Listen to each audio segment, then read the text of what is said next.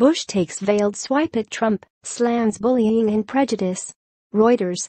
Former President George W. Bush on Thursday decried bullying and prejudice in a New York speech that appeared to be a sweeping, thinly veiled critique of President Donald Trump.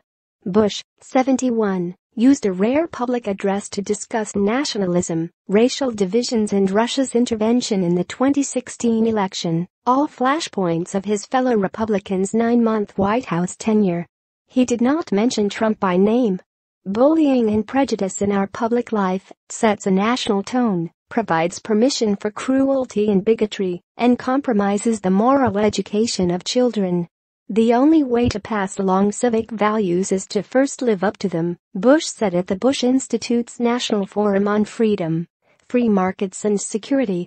Trump has used nicknames to demean opponents, such as Crooked Hillary for Democrat Hillary Clinton, and, more recently, Little Bob Corker for a Republican senator who dared to challenge him. Bush, president from 2001 to 2009, emphasized the importance of immigration and international trade, two policy areas that Trump has cracked down on while in office. We've seen nationalism distorted into nativism, forgotten the dynamism that immigration has always brought to America, Bush said. We see a fading confidence in the value of free markets and international trade, forgetting that conflict, instability, and poverty follow in the wake of protectionism. Asked whether the speech was aimed at Trump, a spokesman for Bush said the long-planned remarks echoed themes the 43rd president had discussed for years. The themes President Bush spoke about today are really the same themes he has spoken about for the last 2 decades, said Bush spokesman Freddie Ford.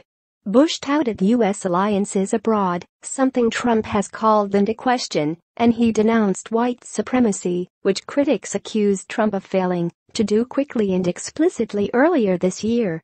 In the speech, Bush described a decline in public confidence in U.S. institutions and a paralysis in the governing class to address pressing needs. Discontent deepened and sharpened partisan conflicts. Bigotry seems emboldened. Our politics seems more vulnerable to conspiracy theories and outright fabrication, Bush said. Trump was a longtime proponent of a false theory that Democratic former President Barack Obama was not born in the United States. Obama, Trump's predecessor, was born in the U.S. state of Hawaii. Bush said Americans were the heirs of Thomas Jefferson, the third U.S. president, as well as civil rights leader Martin Luther King Jr. This means that people of every race, religion, and ethnicity can be fully and equally American, he said. It means that bigotry or white supremacy in any form is blasphemy against the American creed. Reporting by Jeff Mason. Additional reporting by Donna Chiaku, Tim Auman and David Alexander. Editing by Howard Goller.